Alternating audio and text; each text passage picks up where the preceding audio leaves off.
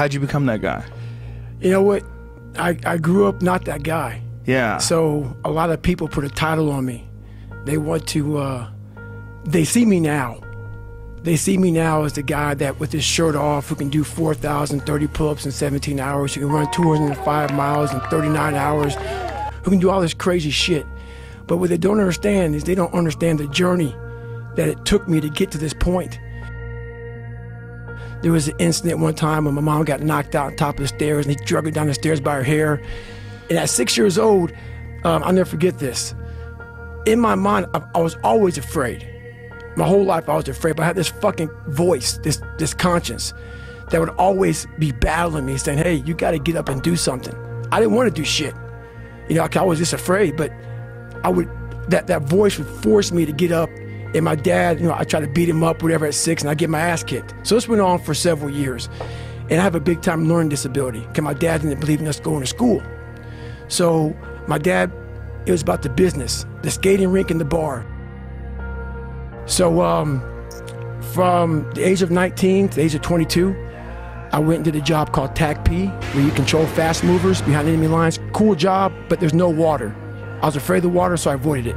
I went from 175 to almost 300, to 297 was my heaviest. And I started finding things that was comfortable.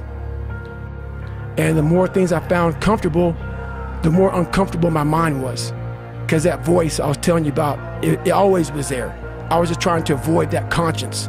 I wanted to be left alone from that conscience, and it wouldn't leave me alone.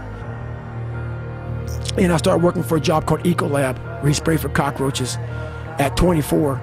And spraying at different Steak and Shakes, Red Lobster, whatever, from 11 o'clock at night to 7 o'clock in the morning. And what changed, I came home and watched this Discovery Channel show, Class 224. It'll test your soul. But I was watching these guys going through Hell Week, Class 224. It's the ultimate test of one's physical and mental motivation. And these guys are ringing the bell, quitting, dropping their helmet down, rolling out. A lot of guys just leaving. And it made me reflect on my fears, my insecurities. And I saw real men, what I thought were real men who were staying, who were overcoming adversity, who were overcoming all these different things that I had blamed so many fucking people in my life, my dad, my mom for not being there.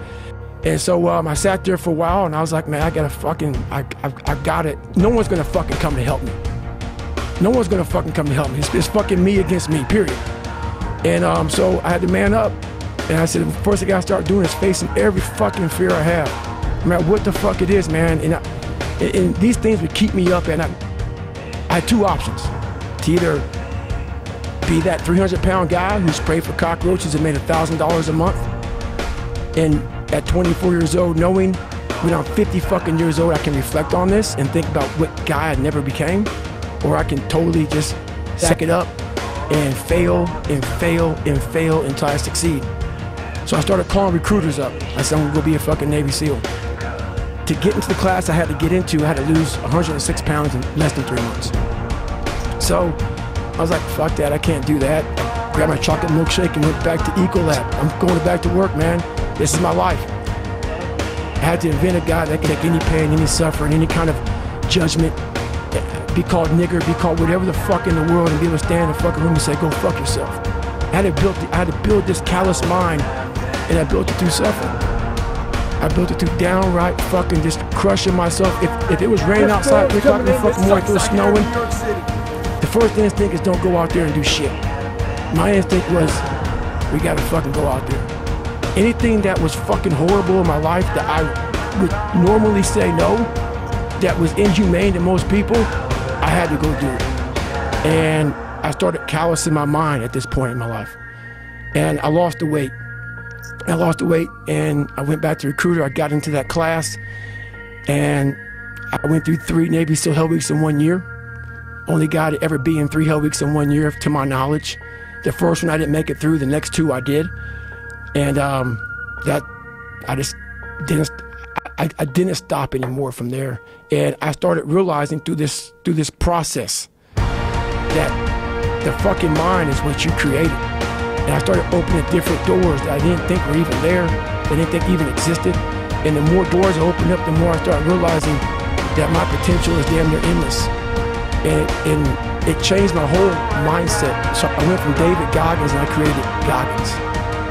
And that journey is a priceless journey that is hard for me to even explain to people because it sounds so quick and easy. Like I lost this weight and I went through 3 hell weeks. I went to Ranger School, went to Delta Force Selection, whatever it is. It was brutal. It's a brutal journey every fucking day. And everybody's like, are you happy? If anybody knows my life story, and I'll try to give you just a snippet of it, where I'm at today is in front of Joe Rogan telling you my life. To get through where I became, to get through where I'm at now, there's nothing but pride I have for myself that I can't really show people. How would that feel if I'm graduating? Can I look at the graduation thing I was talking about, 224, like the video I sat down and watched.